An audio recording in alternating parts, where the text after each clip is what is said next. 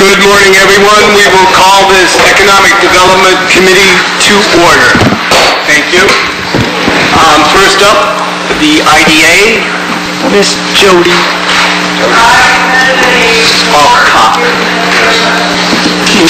Everyone has received that report. Are there any questions for Jody this morning?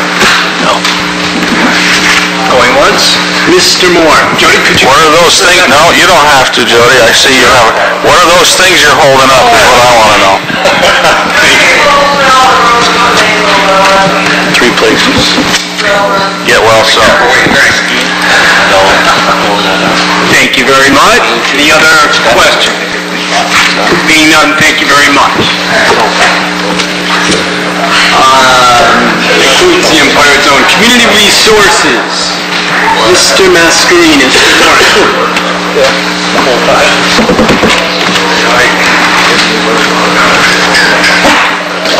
Morning. We do have one referral this morning. It's from the town of Wilmington. They're trying to complete an amendment to their local land use code. The proposal does not have an adverse impact on county property, and a letter of no comment is recommended on that. Would someone care to move by Mr. Morrow? Second by Mr. Moore. Questions? What's the benefit that this has to the town of Wilmington? Excuse me? He's not here, so we can't support all. I don't blame you. Further discussion? Being none, all those in favor? Aye. Opposed? Thank you.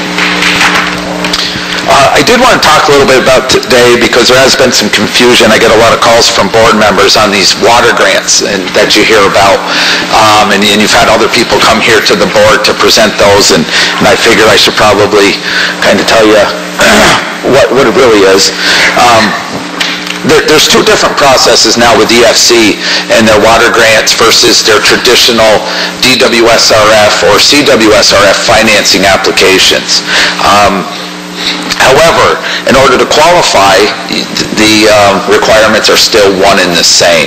So I think a lot of people are under the impression that, well, I can go after this grant funding and move forward from there, which really isn't the case. There's a series of steps you have to take in order to remain eligible for that. On March 1st, the financial applications were due to EFC for both water and sewer. That is the traditional mechanism to fund water sewer projects. Water typically has a grant component where sewer does not through that process.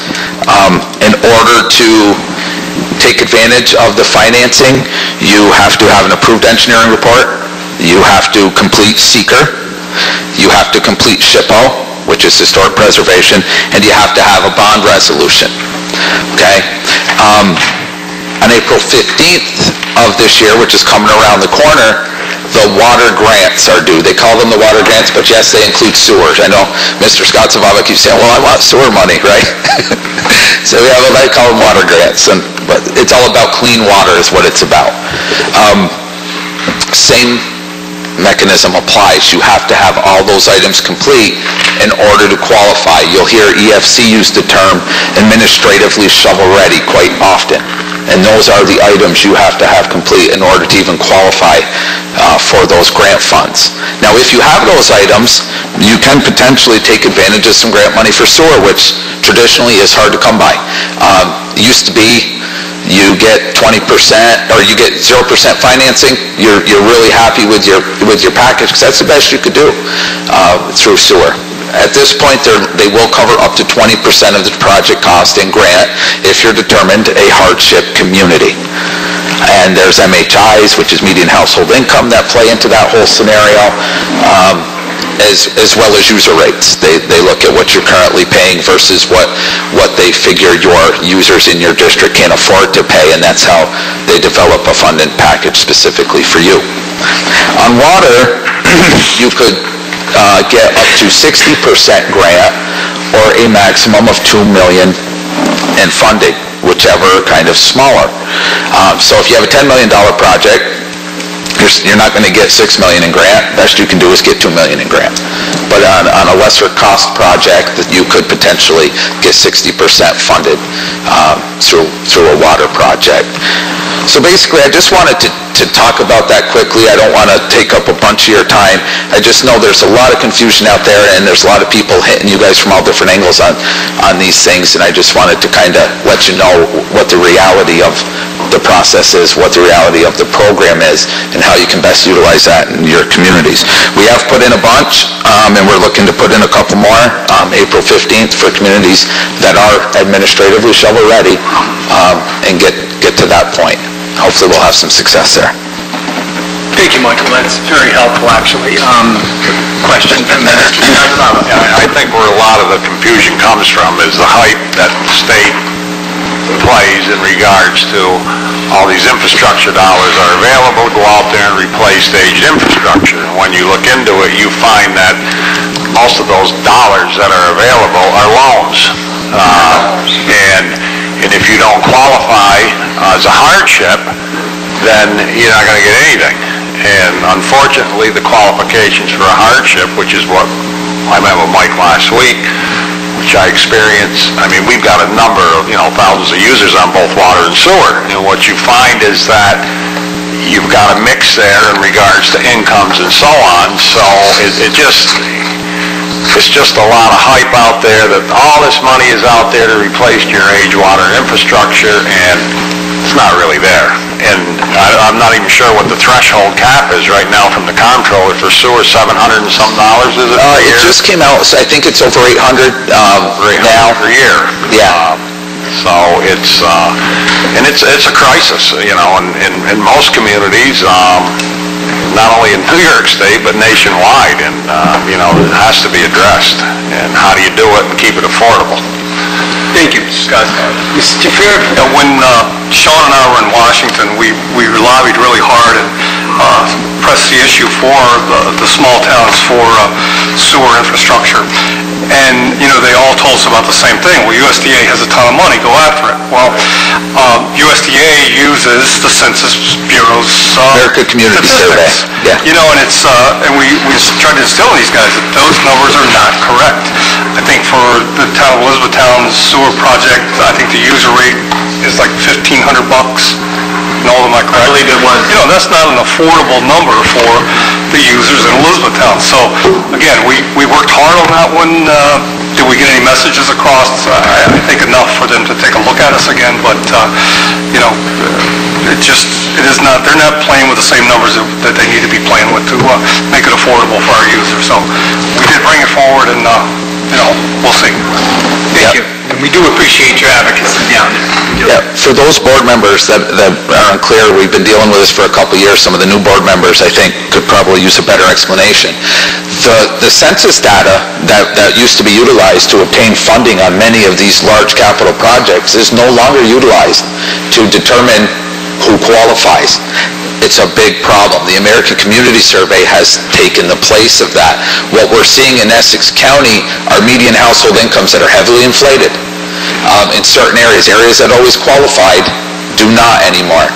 I'll give you, for instance, a village of Port Henry, median household incomes around $54,000 a year, according to the American Community Survey. That's higher than Lake Placid. Very unlikely.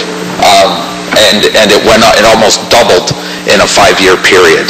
So I'm not sure where all that information's arrived at and how it's compiled.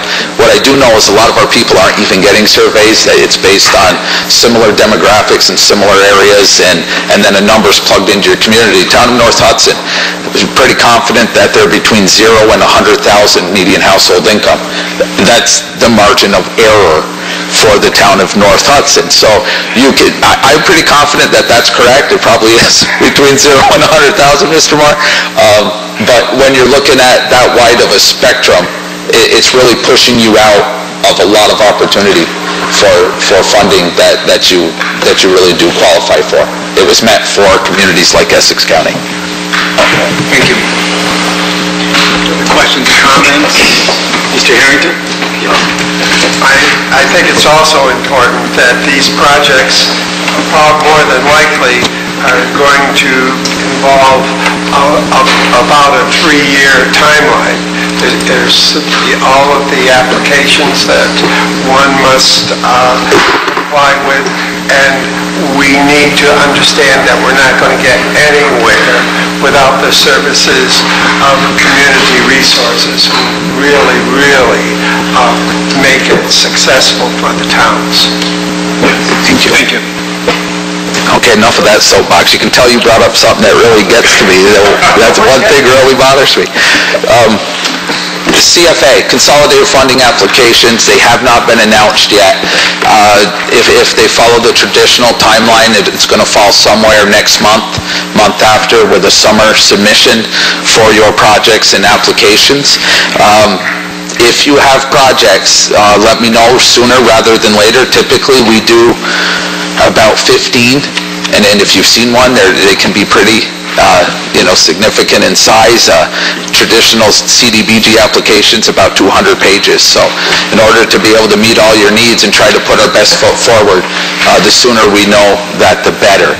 Basically, what you're looking at are parks and recreation, community development block grant, historic preservation, waterfront development, government efficiency, engineering planning grants, green initiative grant program, which is stormwater related, and water quality improvement program through the DEC. There are some other programs that are included in there, but those are basically what our communities are usually trying to get projects approved in. So if you have projects, I know I've talked to some of you, the list is getting larger, but sooner rather than later would be fantastic. Thank you. Further? The only last thing I have is a quick thing on the Youth Bureau. On March 7th, we did have a meeting here. Most of your communities attended. I want to thank you. The attendance at those meetings has really improved, and it's helped out. The Department of Health sent their entire staff from Saranac Lake down to that meeting, and they worked with your communities individually on developing their safety plans for the summer recreation programs. Last year that happened, and I think it was really beneficial for both the Department of Health and for your communities. A lot of the confusion went away on what's required, what they need, and the folks in your town, I think, really appreciated that service. So thank you for getting them involved. Just so you know, you have to have, if you're going to open 60 days prior, you have to let them know. So you'll be looking sometime in May that you'll have to let the Department of Health know for permitting purposes and being able to get your camps open.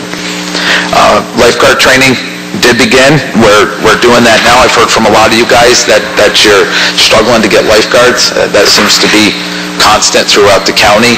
Once we receive the people that passed, we will send that out to each and every town as a recruiting tool that you can hopefully utilize and get your beaches and day camps approved. Responding to emergency, I did attach the flyer. Just so you know, every town is required to have at least 2 responding to emergencies on site at day camp programs. It's recommended that larger camps especially have 3. For basically, you have, if your camp goes in different directions, you have to have an RTE at each one of those venues that they are at. So if you have kids at a beach and then have a group of kids at the play area, you're supposed to have an RT at both locations. The third one is in case of absence. If somebody isn't there that day, you have that third person that can fill in. Our RTE will teach the CPR for the professional rescuer. So just so everybody's aware of that, that's the stumbling block that has happened when people are going out and getting trainings on their own. They're not receiving that qualification, and that's where we've been getting hung up with the Department of Health the last couple of years. That is a requirement by them to have the CPR for the professional rescuer, and only our class teaches that. If you go get RTE somewhere else, there's not even a CPR component. We add it on. How long is that certification good for? Well, that's funny. The RTE is good for 2 years. CPR for the professional rescuer is good for 2 years. Problem you're going to run into is the Department of Health doesn't recognize the certification on the card. We passed a resolution last year, Mr. Politi, I think, was pushing that he would like the state to follow the recommendation of the American Red Cross, who are the professionals in the field, and make the certifications good for as long as American Red Cross says they're good. But Department of Health makes you do an annual update, an annual renewal, even though your card may say you're certified, according to them, you are not. I see that course is 4 evenings, and it has a starting time but a no ending time.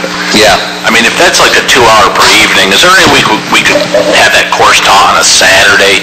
The commute to Mariah from Minerva is going to take over an hour, and I'm going to have to send 2 people to that training. Yep.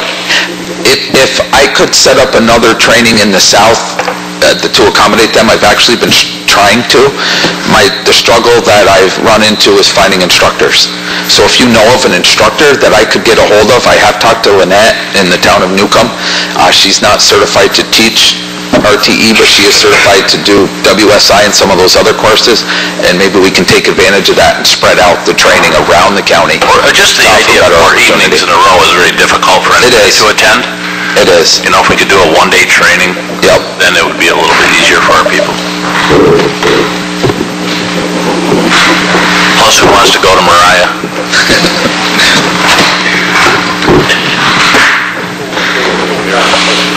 Michael, Mr. So Lynette is aware of the need to have this RTE certified? Yep, she's excellent. There's other courses that the Department of Health will allow you to take. They're not plentiful around here, like wilderness, first aid, CPR, and she does get all those certifications. Lynette's on the ball, so you're in really good shape. She's all over it, yeah.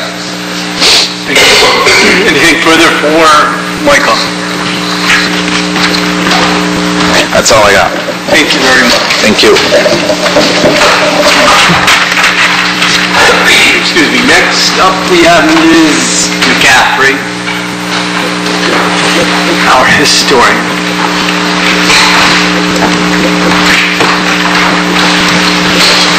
Good morning, Laura. Good morning.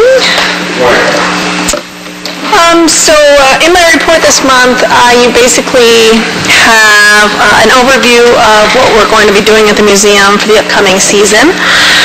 I have noted our exhibits, events, and the summer lecture series. We might be adding a couple more things here and there, but for the most part, it's complete. We will be kicking off the season with our usual annual antique and classic car show, and that accompanies the grand opening of our exhibits, and that will be June 11th, and museum admission is free that day. The 2016 exhibits will include 2 art shows in the new Rosenberg Gallery and then 2 other exhibits. And I will go into more detail about those next month. We have a full lecture series, and those we're changing the night. Those will be Thursday nights at 7 p.m. throughout July and August. And you can see we have a variety of subjects scheduled. And there will be a free wine and cheese reception at the museum before each lecture. We have also added a couple of new events. We're doing something that we are calling Sunday Jaunts, which will be outings to various activities throughout Essex County. We're going to do a few of those. We only have one scheduled so far, and that's our first one, April 3rd. And we'll be visiting a Lake Placid sap shack to learn about maple sugaring. So as we add those, I'll keep you updated. The other event we're adding this season is a historic house tour of Westport, and we're going to do that in the fall on October 8th. We will also be offering our Adirondack Fire Tower program to area schools and families, and those dates are to be announced as we get closer. So that's the schedule so far, and as we add things, I will be adding them in my report, and I'll go into detail about more of the events and the exhibits in the future. Thank you very much. Do we have any questions or comments for Aurora? None? Thank you very much.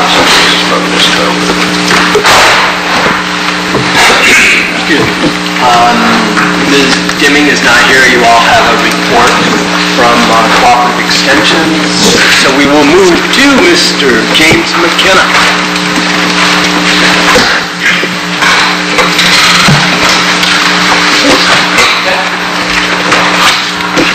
Good morning. Good afternoon. Good afternoon. No, not too much to report other than I think that we can certainly see the effects of the lack of snow that we've certainly had really from December on. I'm not sure if we had a major snowstorm this year, and we can see that now starting to be reflected in some of the numbers that we track. We subscribe to what's called Smith Travel Research. What that is a firm that the lodging industry reports to. 68% of our lodging facilities in the county report to that.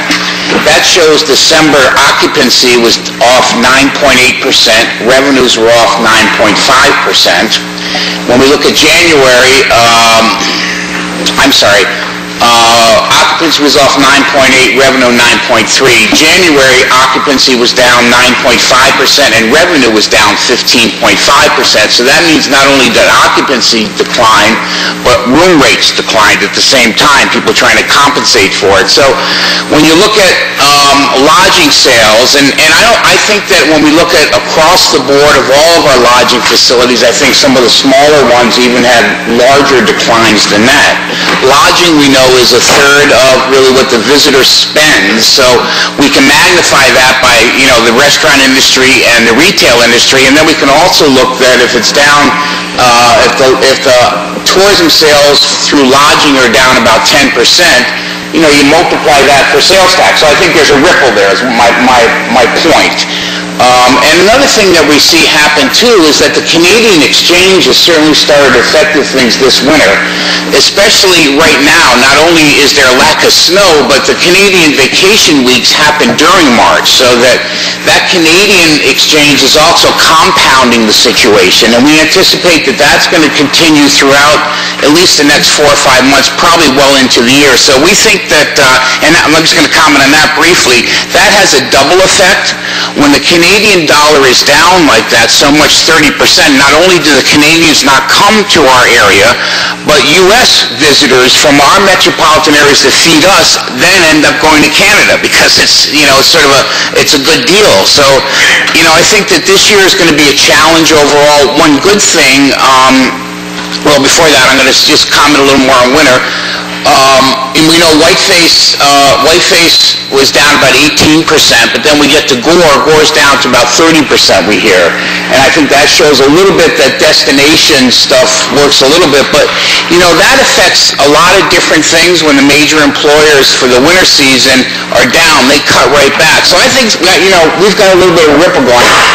So there's the pessimism stuff. The optimistic stuff is that it looks like heading into April we have one of the strongest meeting and convention seasons we've ever had in our county coming in, and that's going to, and then that takes us into June, where it looks like most of the major events countywide are still going to be up. So hopefully we're going to rebound. But I think it's a challenge. Not only, I think that we have to understand that the winters recently have been extreme either way, it seems.